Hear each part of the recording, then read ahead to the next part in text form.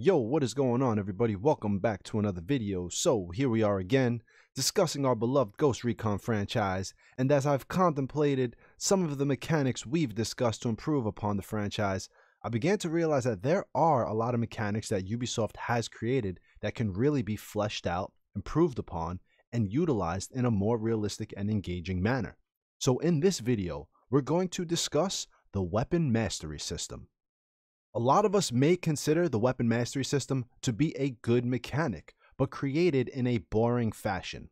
Let's be honest, it's not much fun to acquire skill points in a tactical shooter to put into a talent tree that then makes your character better. There's a lack of connection between what the player does and how the character improves. With the weapon mastery system, there were 3 areas of expertise that the player could improve upon with their extra skill points. With enough skill points, the player could improve their accuracy with their weapon class, their handling with their weapon class, and their mobility with their weapon class. Now, I think this was a great addition to the Ghost Recon franchise and gave Ghost Recon Breakpoint a lot more depth as to how you wanted your character to improve with a specific weapon class. However, there were so many skill points in the game, this system became just another checklist as players filled up the entire skill tree after acquiring enough skill points. So I recognize that Ubisoft is capable of making the mechanics we need for Ghost Recon to thrive as a tactical shooter, they just need to implement them in a different fashion. Now, it's no secret that game developers attempt to create systems that are fun, engaging, and keep the player playing the game for hours on end for possible future MTX and DLC profitability. For Ubisoft with Ghost Recon Breakpoint, they thought taking RPG mechanics with loot could create a type of gameplay that kept players playing by searching for better loot to make their characters stronger.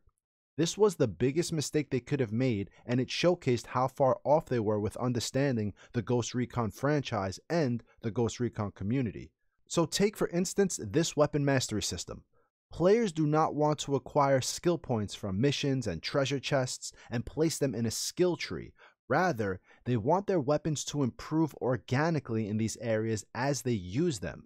For example, if a player is to use the M4A1 for a long duration of time, mission after mission, the game should automatically improve upon their accuracy with the weapon, their handling with the weapon, and their mobility with the weapon.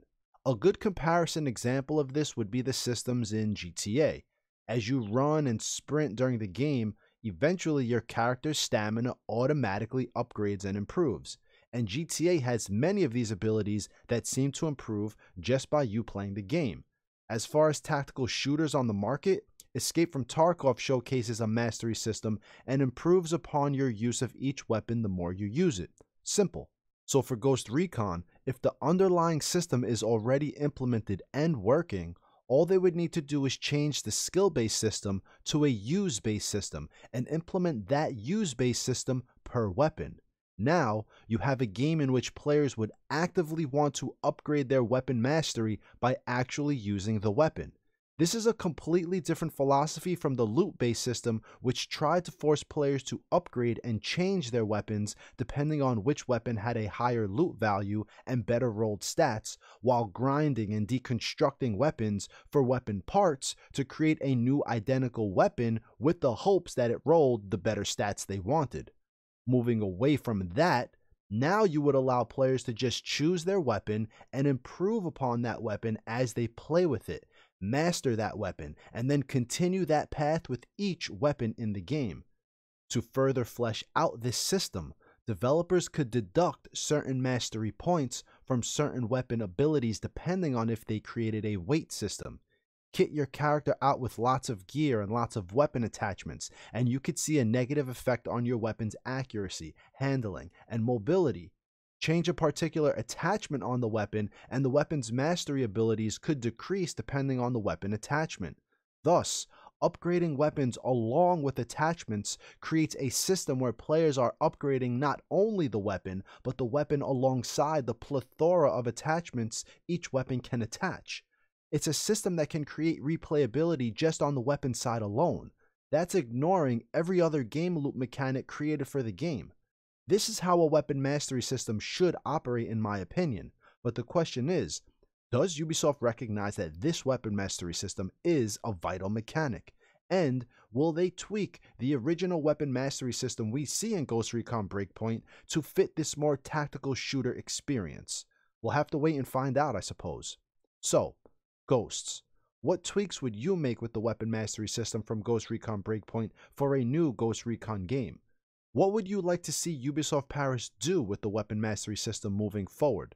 Let me know in the comments below and we'll discuss this vital mechanic and see if we can flesh out some great ideas.